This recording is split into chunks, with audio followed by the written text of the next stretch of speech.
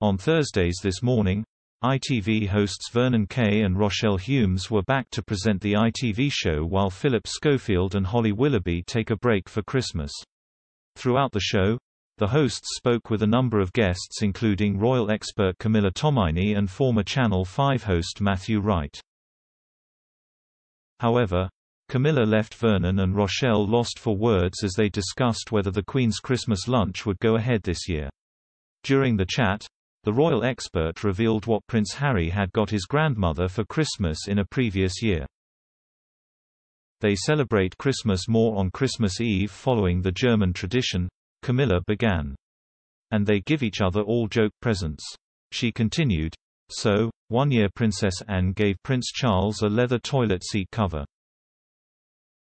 And then on another year, Prince Harry gave the Queen a shower cap with, "Ain't life a b***** H on it." The hosts and Matthew all burst out laughing at Camilla's admission. "I love that," Rochelle commented in disbelief as Camilla continued. They all had a bit of a giggle. And on the day of Christmas itself, she explained, "They obviously go to church. We see them, and they change their outfits about 15 times and then they have full turkey and the trimmings. And apparently, when they socialize, everyone can only go to bed when the Queen has decided she is going to bed. Which I think that is the way it should be. The 95-year-old of the family who dictates when bedtime is."